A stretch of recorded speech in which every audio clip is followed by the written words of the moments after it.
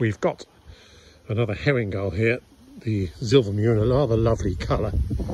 Let's get that sort of chocolatey coffee colour on the front and on the lower wall, and then the rest of it is this really nice sand colour. The whole tent is really nice feature.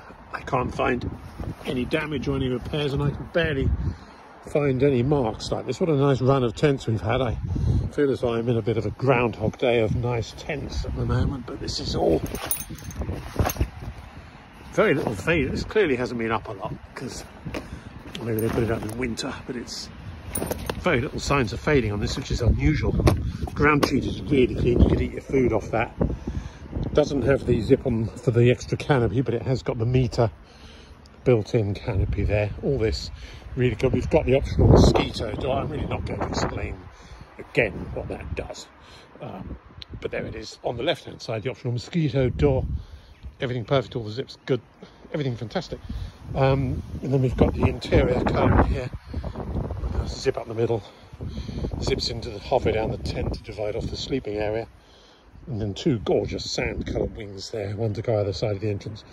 Big wide wings, about 2.5 metres wide at the bottom, 5 rubbers on each. Zip on either side of the entrance and make a really, really lovely looking tent. Really gorgeous herring gull.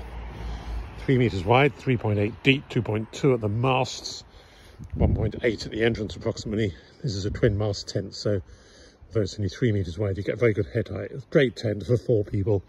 Not too heavy, the actual tent, 23 to 24 kilos. Very manageable. Thank you for watching.